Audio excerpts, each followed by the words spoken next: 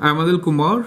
Welcome to this video on converting nonlinear equations to linear form. It is an excellent application since most of the cases there are relations which are non-linear in nature.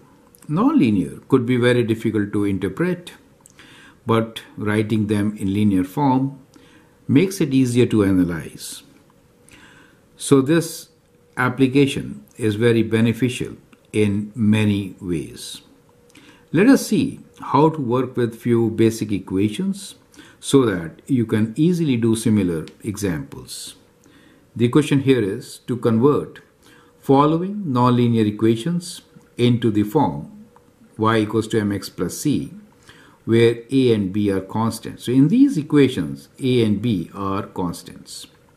State what the variable capital X and capital Y and the constants m and c represent. So when you convert them to the linear form, capital Y equals to m capital X plus c, which is a linear form, you need to explain what is capital Y, the dependent variable, and what is capital X, the independent variable. Correct? So to begin with, we have taken A and B as simple examples where I will directly give you the form, and then we'll take up C and D where we need to work with the equation to convert into the linear form. Correct? The very first equation here is that of a parabola. So we are writing here y equals to ax square plus b. Now that really means that if I'm going to sketch this parabola on a graph, on a coordinate plane, then the graph will be kind of like this, right? Assuming b to be positive, we'll get a graph like this, where b is the y-intercept. Correct? We are assuming a and b to be positive, right? Now, which is definitely a non-linear curve. Now, if I kind of modify this, and instead of sketching a graph which is for x versus y, if I change my coordinate plane to a different set of values, that is to say, if I write capital Y and capital X, where if you compare with this equation, we'll keep capital Y as same as this Y value.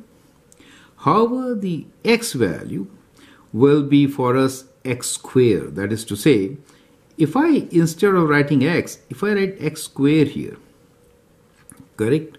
And then, if I'm going to plot Y equals to AX plus B, where X is equals to X square, right?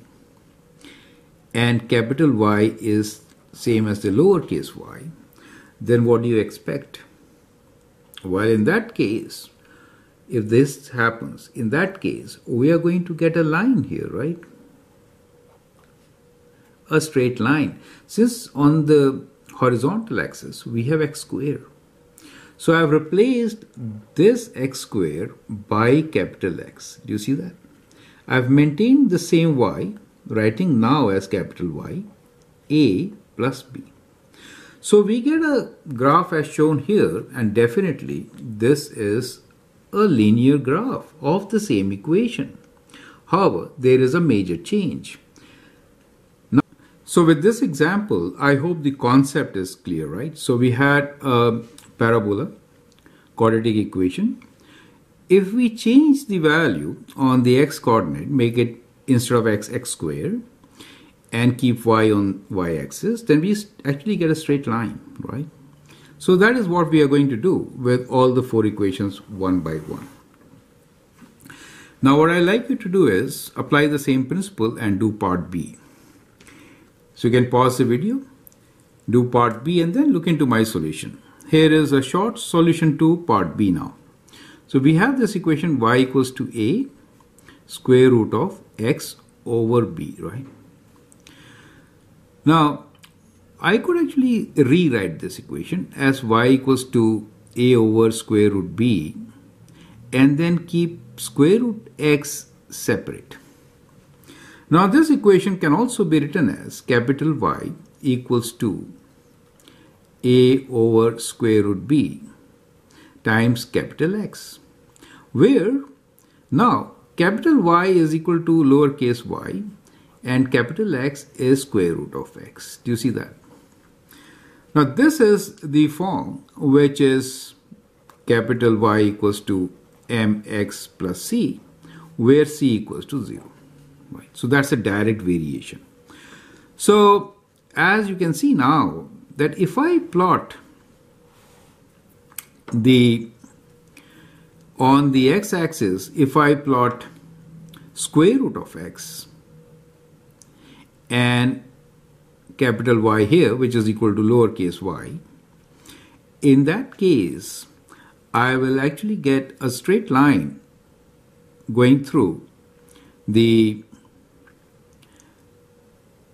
origin like this. Correct? Now, since the value of x is within the square root, we do have a restriction here that x has to be greater than or equal to 0. Is that okay?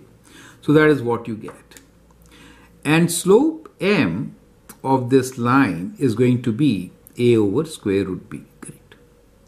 So that is going to be the slope of this particular line as shown in this particular equation. Perfect. Now, can you tell me the slope on the line which we did for y equals to ax square plus b? Well, here the slope will remain as a, right? And the intercept c will now be equal to b, right? So it will be the same intercept as in the quadratic form. So you can clearly see here that it is not very difficult to convert nonlinear equations to a linear form. Right? Most of them can be directly related to capital Y equals to mx plus c, where y and x values could have some other value, right? Now, it is kind of important to understand that y should be purely written in terms of x and y. X also should be purely written in terms of x and y, not a, b, the constants, right? So that is kind of important to note. Okay, now let's take the part C and D and see how to convert these equations which cannot be directly written into this form, right? So let's take a new fresh page to discuss. Now we have a nonlinear equation which is y equals to ax plus b over x. To write it in linear form, we need to write a function in x and y and keep the constants away. So what I could do here is I could times everything by x, right? So in that case we get y times x equals to ax square plus b. So at this stage I multiplied both sides by x. So times x both sides. Now once I do that, I could rewrite the given equation in the form capital Y equals to a times capital X plus c. Now that becomes the linear form. So this is our linear form. Do you see that? So in just one step, we have done conversion from a nonlinear form to linear form. So in this linear form, what is the interpretation for y and x? So in this case, on the x-axis, we are actually sketching x squared, right? And on the y-axis, we are sketching y times x. And what we get here is a straight line with slope of a and y-intercept of c. So which will be kind of like this, right? So here the slope m will be equal to a as in the original equation, and the y-intercept b will be the same as the value in c. You get the idea. So in doing so, we have actually converted the nonlinear form to a linear form. Correct? Does it make sense to you? Right? Well, there are more than one ways of doing this. Let's do an alternate method. So here is alternate solution.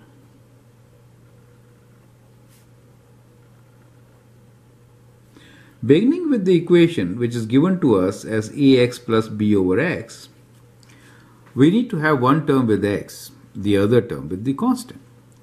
So what we could also do is divide by x both sides. In that case, we get y over x equals to a, x and x cancel, plus b over x squared. Now this equation could be rearranged and we could write this as b over x squared plus a, or capital Y equals to, let me write this as b as m, right? Capital X plus c. Now if I write like this, in that case clearly we have capital Y which is equals to lowercase y over x, m is equal to b for us, and c is equal to a, correct? And the value of capital X, let me write here, will be 1 over x squared. Now that means, what should you plot to get a straight line? We should plot on the x-axis 1 over x squared, right? And on the y-axis, original y over x. Then we are going to get a straight line whose slope m is going to be equal to the value b in the original equation, right? And the y-intercept c is going to be the original value a in this equation, right? Correct? So that is how we can linearize the given non-linear equation. So I hope the concept is clear. So once again, whenever you write this, you have to ensure that the value of y or x does not involve constants a and b, right? So that means you have to isolate so that the constants are not part of capital Y or X. Is it clear? Once you do that, then we have performed the linearization. That's the key, right? So that is a note which is very important to understand. Perfect. So I hope that makes sense. Now, let's take a small break and then we are going to continue with the last example here, which is an exponential equation. I hope it makes sense.